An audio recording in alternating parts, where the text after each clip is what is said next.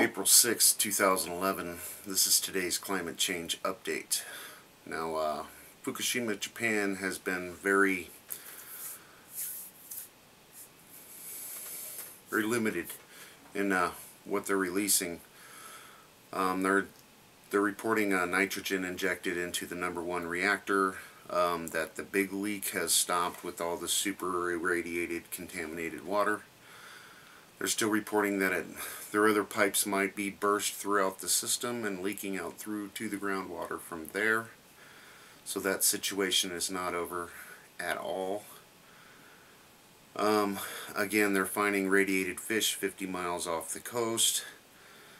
The mainstream media is reporting that the fish is safe to eat from the Pacific Ocean, much like the safe from the Gulf of Mexico is safe to eat. And a whole bunch of links I will provide for you below. So let's get on to everything else, shall we? Scott.net. Record loss of ozone over the Arctic. The ESA satellite has measured record low levels of ozone over the Euro-Atlantic sector of the Northern Hemisphere during March. This record low was caused by unusually strong winds known as polar vortex, which isolated the atmospheric mass over the North Pole and prevented it from mixing with the air in the mid-latitudes. How convenient that they pushed that initial burst of radiation up north into the North Pole, and all of a sudden we have ozone problems. New Zealand, aviation alert at Mt Ruapehu as a first dump of season falls. And again, this lake is heating up. I've been reporting on this the last couple of days. The thermals aren't good, and they're going ahead and telling the airplanes to go ahead and fly around that thing. 2 pages tonight. Volcanic quakes record at Taal. Bulusan crater glow at Mayon. And now this is in the Philippines. That's 3 more volcanoes. Restive Taal volcano continued to show signs of activity as state volcanologists recorded last 5 volcanic quakes there in the last 24 hours. The Philippine Institute of Volcanology and Seismology on Wednesday said it had also observed a weak steaming activity at the thermal area of the main crater lake. They also reiterated it's a warning against carbon dioxide in the area, saying gas measurements in March amounted to 4,670 tons per day. That's double of the 2,250 tons per day in January. We need to tax this volcano. And the story continues with the volcanoes in the Philippines. The United States Pacific Northwest, snow, hail catch many by surprise. Washington residents in Western Washington's convergence zone received a winter's flashback Wednesday morning. Snow and hail fell in several locations, catching many by surprise. We got 2 inches, said Kevin Lawrence of Granite Falls. The city cooled off enough to see snowfall and stick around throughout the afternoon until the sun began to melt things. Springtime in the north. United States Virginia residents wake up to storm damage. The day after a powerful storm ripped through the Kanawha Valley, damaging thousands of homes. The cleanup began. Just what we need, more damage. Cleaning up Japan's radioactive water could take decades. That is a joke. U.S. Henry County, Virginia. Storm destroyed trees, buildings, and just a very severe thunderstorm yesterday here in the United States.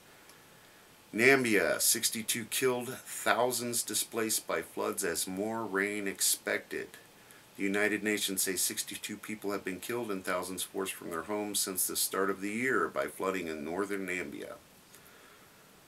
In a statement Wednesday, the UN's Children Fund says the numbers could dramatically increase soon. Kenya, heavy rains expected this month. U.S. fish kills another legacy of a long snowy winter. They have a video. Plymouth, Minnesota. Like a lot of Minnesotians, Bruce was happy seeing ice disappearing from his lake he lives on. Then he noticed what was underneath. I actually saw it last night as the ice started to melt back. This morning, just tons of dead fish. Stromboli Volcano in Italy, or Sicily actually.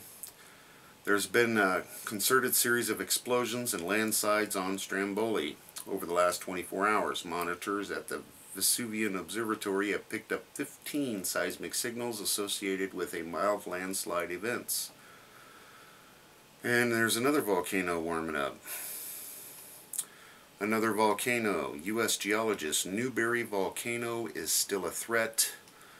It's definitely showing activity when Newberry Volcano shows South Bend last erupted 1,300 years ago. Gas traps, sticky magma exploded from the caldera south of the bend, blah blah blah. It's still hot under there, said Julie Donnelly, a research geologist with the U.S. Geological Survey's Volcanic Science Center. We have no reason to believe it's finished. And then over to the extinction protocol. They have a lot of the same stories, so I'm just going to cover what Scott.net didn't. Dust Bowl 2.0. Oklahoma experiencing worst drought conditions since 1921. Here again with the extreme weathers. Coal, Oklahoma. In most years, the dark clouds over western Oklahoma and in the spring would be bringing rain. This year, they're more likely being smoke from wildfires that have burned thousands of acres in the past month, as the state and its farmers struggle with a severe drought. Yeah, I've been reporting on these fires for a while. They got a fear piece. Scientist warns South Island's earthquake nightmare may be just beginning. Christchurch, New Zealand. People in Canterbury are being warned of more earthquakes and aftershocks for years to come. Says the National Hazards Manager at GNS Science, Kelvin Berryman. Says it's impossible to tell for sure how long the aftershocks will continue, but he says previous earthquakes in this country and overseas have been followed by seismic activity for up to 30 years. And that's right there on the Ring of Fire too. They've got the Philippine volcanoes story. And over to the Watchers. I will provide a link. I've been doing it a couple of days. We have a geomagnetic storm in progress. The solar winds is blowing past Earth's elevated levels today, and combined with a south tilting BZ is stirring up a geomagnetic storming at high latitudes. C-class flare activity is now affecting our magnetic sphere. I've got another link I'm going to provide for you, the ARTIS, the solar IMG, and that's kind of the catch-all. You've got a screen display of just about anything you want to see, and I highly recommend you check on that one. They've got one more story I want to cover. Arctic Ocean fresh water will cause unpredictable changes in the climate. Let's load this up.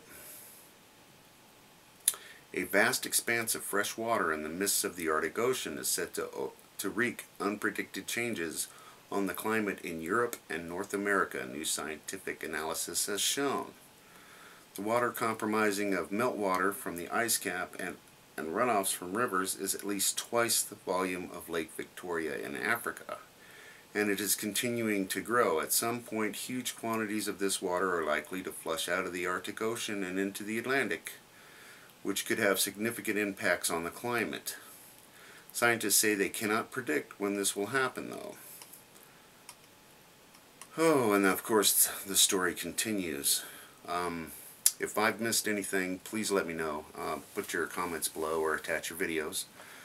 Until I see you next time, enjoy while you can, everybody. Thanks.